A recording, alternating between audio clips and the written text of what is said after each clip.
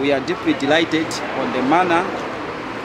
Dr. KK's death is being celebrated across our country,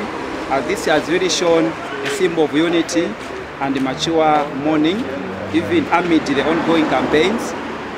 ahead of August 2021 general elections. Project Support Learners Zambia is greatly encouraged and impressed by many Zambians' exemplary behavior exhibited and demonstrated so far in these 21 days of national mourning, as our culture demands that in every special occasions, such as mourning, bereavements, and grief, we all bury our differences in respect for the dead, than allowing political leaders to have a tendency of practicing violence and capitalizing on situations to turn funerals into political battlefields, which can really be a very sad situation.